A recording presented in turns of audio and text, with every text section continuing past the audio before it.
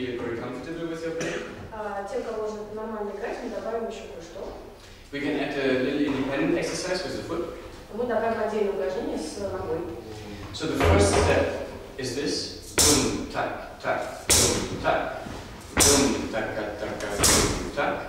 Boom, tack, tack, boom, tack. Tack, doom, tack, doom, tack. So every time you play a doom, basically, except with the last variation, you will play the foot. То есть в основном получается, что когда у вас идет дум, то у вас идет нога. 5, 6. Boom, tack, tack, boom, tack. Boom, tack, tack, boom, tack. Boom, tack, tack, boom, tack.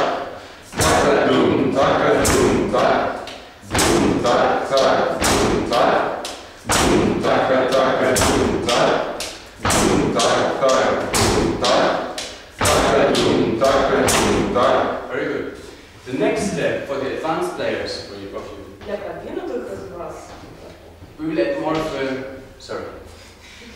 We will add more of a 6/8 feel. Sorry? We will add more of a 6/8 feel. Добавим наполнение именно на 6. And then it goes like this. Boom, tap, tap, boom, tap. Boom, tap, tap, tap, tap, boom, tap. Boom, tap, tap, boom, tap. Tack, boom, tack, boom, tap. Boom, tap, tap, boom, tap. Boom, tap, tap, boom, tap. Boom, tap, tap, boom, tap. You add this, the foot, only if you feel comfortable with the rhythm. Вы добавляете удар ногой только в случае, если вам уже удобно, как играть ритм. Otherwise, concentrate on your hands for now. Иначе пока остановитесь только на концентрации на руках. 4, 5, 6.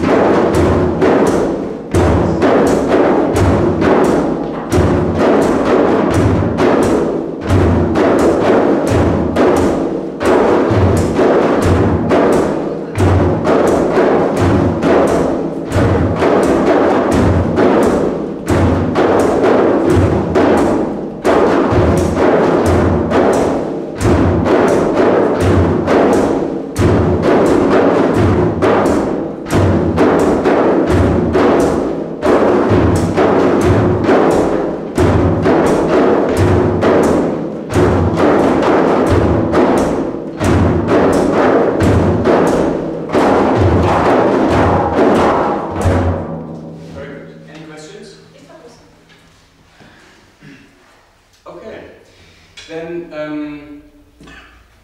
I would like to do a little bit more advanced technique for those of you who already play for a while. Я бы хотела дать еще одну более продвинутую технику для тех, кто уже играет. And we can combine it with this rhythm, so we can all play together, beginner and advanced players. И вы можете добавить ее в этот ритм, чтобы мы все могли играть вместе. If you're just starting out, feel free to practice this technique with us. Можете сейчас попробовать эту технику делать вместе с нами. And later, if you get confused, you just go back to the basic rhythm. Потом, если что, вернуться к базовому. The technique is called Ries, and it comes also from the Iranian percussion tradition. Техника называется Рис, и она происходит из иранской традиции. And the idea is a little bit similar to a press roll on the snare drum. И идея похожа на, не знаю, к сожалению, на название этого барабанного термина. Спасибо. You want to create a sustained sound where you hardly hear the separate strokes. Вам нужно создать постоянный поток ударов, когда невозможно вычленить отдельные удары. Like this.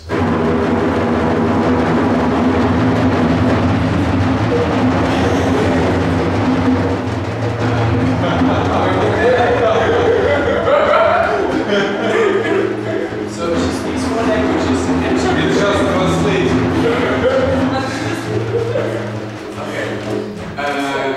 It's very famous, very popular in Russia. Russian.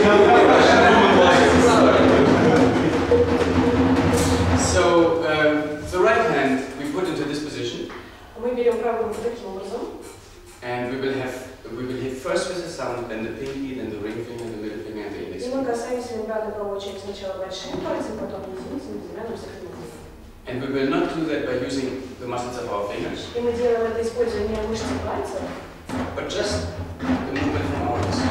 но движение от запястья. But maybe you already all know how to play this. Но, возможно, вы все уже знаете, как играть рис.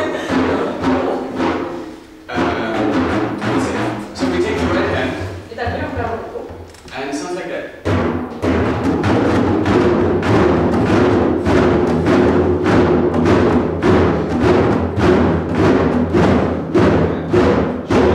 Okay, we have a question. Should the hand stay on the drum or should it? Остаются ли пальцы на мембране или отходят? It's free. Свободно.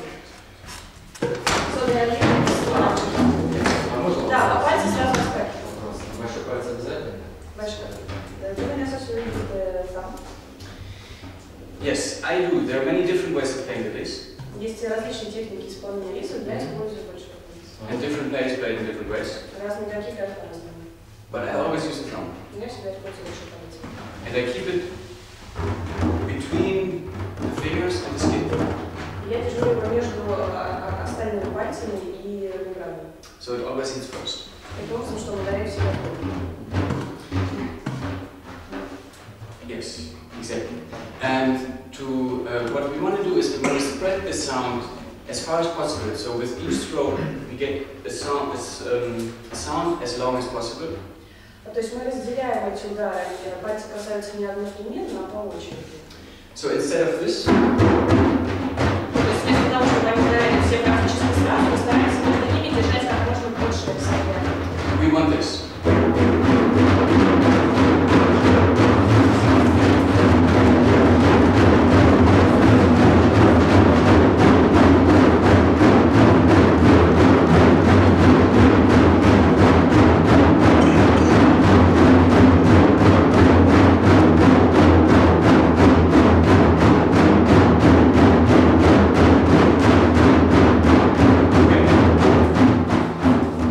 It is possible to play with the thumb up here, and some players do it like that. Можно держать большой палец выше, некоторые так и делают. But for me, it works good to have the thumb always a little bit down, so it is really between the fingers and the drums. Но мне удобнее делать так, что он действительно повернут вниз и находится между остальными пальцами и мембраной. So if you just check from time to time that you don't have it up here, but you keep it down here. Так что периодически проверяйте, что у вас не торчит наверх, а загнут внутрь. If you feel it works better for you with the thumb here, that's okay as well. Ну, а если вы чувствуете, что вам удобнее держать большой палец наверх, то это тоже нормально. Это вопрос исключительно удобства, да? Не звука, а So, удобства. it doesn't like influence the sound. I don't understand the question. Whether it influences the sound, the position of the thumb. Does it influence the sound? No. It's the same. Нет, не влияет. But it influences the movement of your hand, the position of your hand. Это влияет очень большое руки. Okay, with the left hand, the idea is the same. Левой рукой идея та же самая. But we cannot use the thumb because the thumb is right here on top. Но мы не можем здесь использовать большой палец, потому что он лежит на... We don't want to change the position of the left hand. It basically stays in a similar position as we used for the tap. Мы не меняем положение левой руки, она остается в принципе почти там же, как мы играли тэп. Except that we go like this. Но мы поворачиваем ее. But we do not go more to the front or to the back. Но мы не вытаскиваем ее вперед или назад. With all the techniques we play, we want to keep the movement as effective as possible. Со всеми техниками нам нужно делать движение настолько эффективно, как это возможно. So no matter if we play the tap, or the snap, or the release. Не важно, что мы играем тэп, щелчок или релиз. We basically stay in the same position. Запястье остается примерно в одном и том же месте. So we don't have the thumb, but we have the pinky, the ring finger, the middle finger, and the index finger. Итак, у нас нет здесь не участвует большой палец, но остается остальные 4. So we go 1, 2, 3, 4. И начиная с мизинца, они опускаются на We want to keep the fingers straight, пальцы желательно оставлять прямыми, but still very relaxed. но очень расслабленными. And it is an open stroke, meaning that after we play the stroke, we don't keep the fingers on the skin like this. Это открытый удар. Это означает, что после того, как мы сделали удар, пальцы сразу отскакивают от мембраны, не остаются на ней. And the movement all the time comes from here. И движение всегда происходит от запястья. So we don't play it like that, Мы играем это не так, не пальцами. but we play it like this.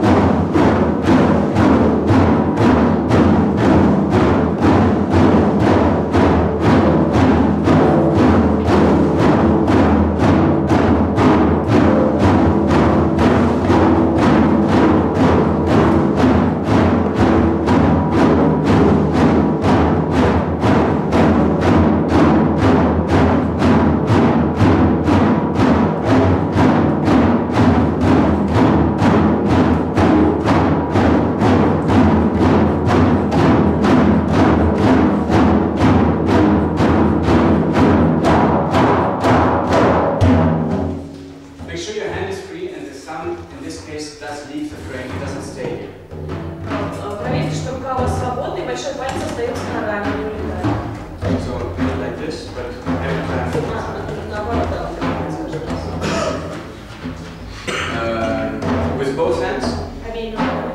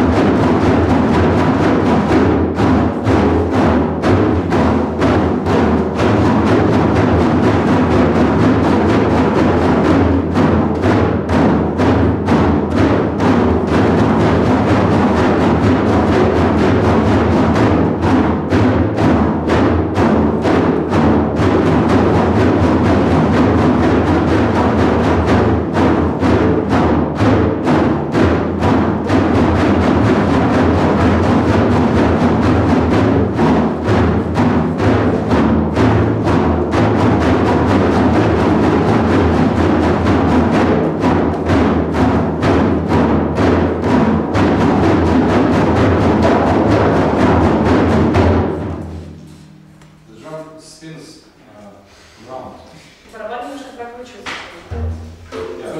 For certain techniques where you need stability, Для определенных техник, когда нужна большая стабильность, I usually come with my upper body and rest of the drum against it. Я обычно придерживаю барабан на верхней части корпуса. It is also a bit more difficult in general with drums like yours that have a shallow frame. Также это зависит от глубины рамы. Такая как у вас узкая, на ней сложнее играть такую технику. For left style playing, it's nice to have a deeper frame like this.